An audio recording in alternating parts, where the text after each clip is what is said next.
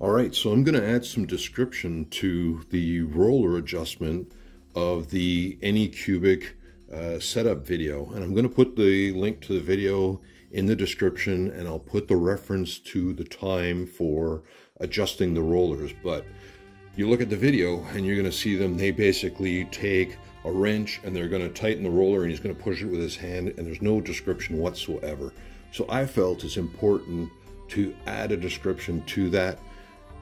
You know, if you set up the rollers too tight, then you're going to be straining the stepper motor and potentially end up with errors because the stepper motor can't handle how much pressure it has to push this thing around on that extruded rail. If you make it too loose, the print head's going to be sloppy and your prints won't come out well. One thing that I meant to mention was the fact that I understand that there's people that are tightening that roller so tight that they're actually damaging the material, so they end up having to change these rollers.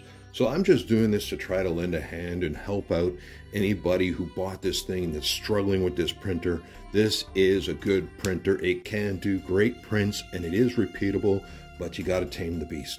So I just wanted to add some description. You'll be able to see here that I've added, with a paint pen, I put some marks on these rollers because I'm a very visual person, and I think that it helps to be able to demonstrate when you have this thing well adjusted or not.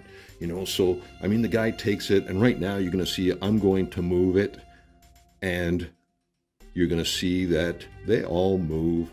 But how much pressure is too much pressure? You know, this thing of how it feels, you know, well, feelings. You know, I wish this thing was to the degree where I could just dial in a setting. Set it to number 9 and we're good. But that's not the case with this thing. So right now, my impression of how well this thing should move is that you should be able to move this by the wheel. And you can see right now that I've set it up so that I've got it slipping a little bit. Well, I'm going to get rid of that, because if I take this thing and by these outer edges, not by the other side, because I don't want to see the flex in the print head. I want to see if there's any slack in the movement of those wheels on this rail. And there is just a very little bit, you know, so I can wiggle it there to the degree where I can spin this wheel and the print head won't move. So I'm going to fix that. And to fix that, I'm basically taking this wrench, I'm going to stick it down here onto this cammed wheel on the bottom, and I'm going to tighten it a little bit.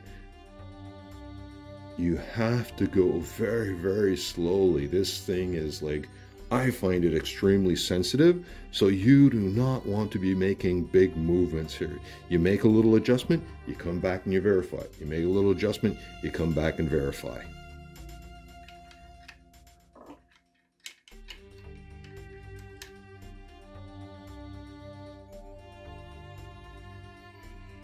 All right, so I made the adjustment, and now I can easily take the tip of my finger and I can roll it up and down this extruded guide, and I come over here and there's no play, man. This thing is like really, really solid. I can go to each wheel and I can feel that it is very snug in the extrusion, not over snug. It was a very, very small adjustment. And you can see the paint marks, they all move. There isn't one slipping. And it, like I said, it's just finger pressure, you know. So I'm really hoping that this will help some people work through their issues. Whenever you have issues, you go from A to Z double checking. Something happens, well, the thing is that you can actually likely wear these wheels down a little bit, or they could come a little bit loose. So it's like, oh, my prints are suddenly going wrong. Oh, my checklist is I start at 1, and wherever this falls on the list is to verify that it is snug.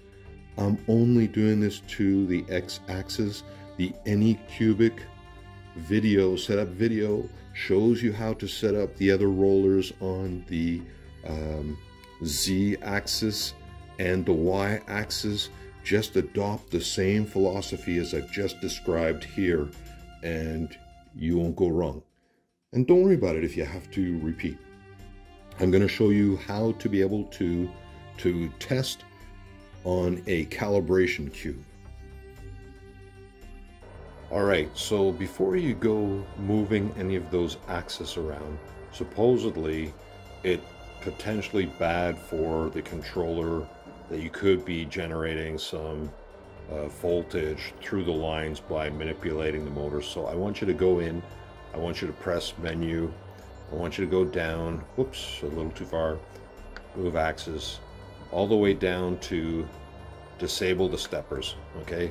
So now that they're disabled, you can push around the y-axis, the x-axis, it's no big deal. Just want to make sure you do that first. Alright, so belt tension. Although the Kobra Go setup video shows you how to be able to increase the belt tension or decrease it, it doesn't explain to you how to be able to know that you have good belt tension in order to be able to get good prints. So I had to run a series of tests, and I ended up printing about 15 calibration cubes in order to be able to zero in on getting the right belt tension for this thing. So once I had the right belt tension, then I created this little jig here, and what you're going to see is that the jig has steps on it that are at 2mm increments. So for the calibrated cube, I found the belt tension to be the best right where the arrow points, and this is the belt tension for the X and the Y axis. I'm going to show you on the X axis first.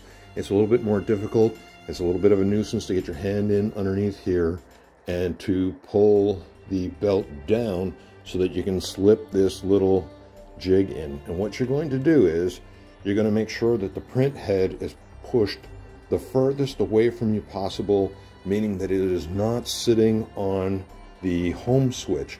And then what you're going to do is you're just going to go and insert it to the point where it is easy to get to the steps.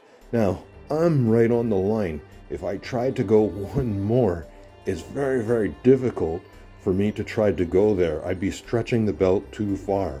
So this is a setup that I've got that works very, very well, and I will show you coming up shortly what to look for on a calibration cube in order to be able to know that you've got it dialed in properly.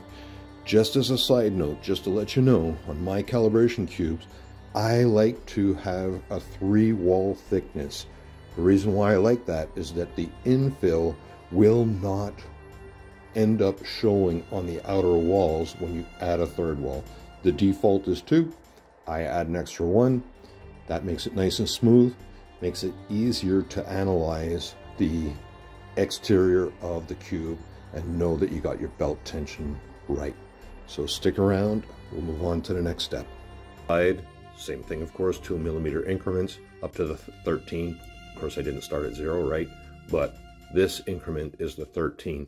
And so basically, I'm making sure that the bed is pushed all the way back. I'm going to lift the belt, and I'm going to insert the belt and push it through until I get to the 13. If I try to go the next one up, I'm going to put too much strain on that belt, and I don't want to do that. So I've already tested out these settings thoroughly. 15 calibration cubes that I played with to get to this point, and this will get you in the neighborhood. So I'll show you how to fine-tune once you've set up, and the STL for this will be in the description, a link to Thingiverse for being able to download it and print it. Then you can just verify the accuracy of your printer by just taking a caliper and measuring. Alright, so after you've printed a calibration cube and you've inspected it and you feel like you might need to make some adjustments to the belt tension, what I like to do is to be able to give myself a reference to where I'm at.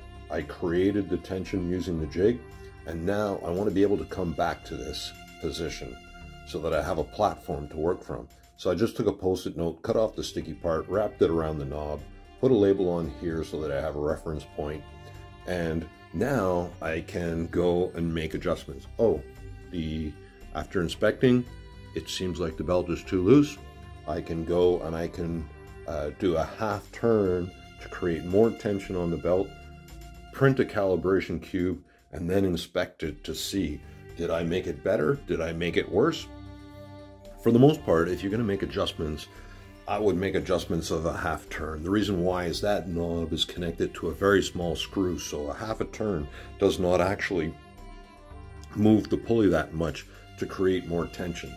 But I did that on both the X and the Y axis and found that it worked very, very well for me to be able to narrow it down, to be able to guide you to what I think is a good belt tension with the little jig that I drew up. Okay, so I want to give you an example of when the belt is too loose, and you're gonna have to bear with me just for a second here because I want to get the light to hit this cube so that you can see those lines, those vertical lines on this cube. Okay, my thumb is on the base, and so those vertical lines are a sign that the belt is too loose, and in this case that was the X-axis. So I kept on printing cubes and dialing in until those lines went away. So like I said, they're ripples, you know, so if I run my thumbnail across them, in other words perpendicular to them, I can feel the ripples with my thumbnail, versus when I dialed it in and I printed it again, and I'm going to try to hit the light again just right. So, you know, it looks like really fine lines, but with the naked eye, you can't actually see that. And if I run my thumbnail across that, it feels smooth. It doesn't feel wavy.